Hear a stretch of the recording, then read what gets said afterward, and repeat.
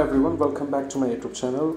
In this video I'm showing how to configure email account in Outlook mobile application. So first of all, you'll have to download the application from Play Store or App Store by searching Outlook, and we can install the application easily. It's around 56 MB or something.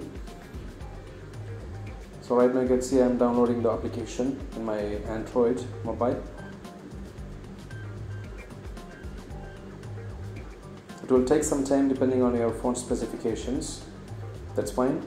After you have finished, you just need to open the application, and in this video I will be showing how to configure one email account, the primary email account. In coming videos I will be explaining how you can add more than one account in your Outlook mobile application. So right now I just opened the Outlook on my mobile and click on Get Started.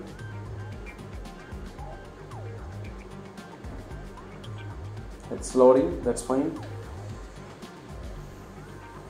In case if it's taking too much time for loading this one, just click on Add Account and provide the email address.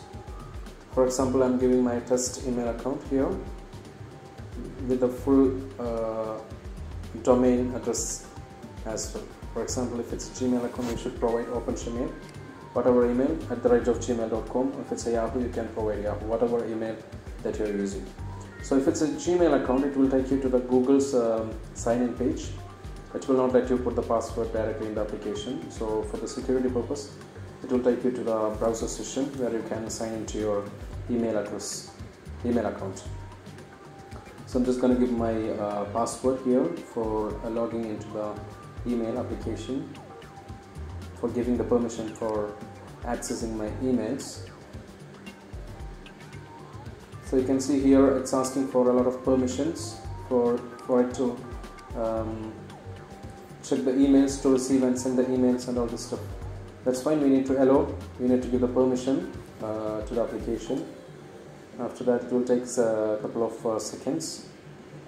Here, if you want to add one more account, you can add directly here, but right now I'm not going to add it. I just want to skip it and maybe later.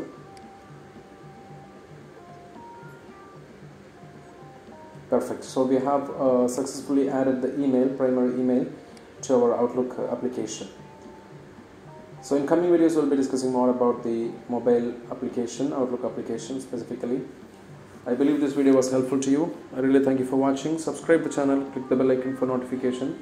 Take care. Goodbye.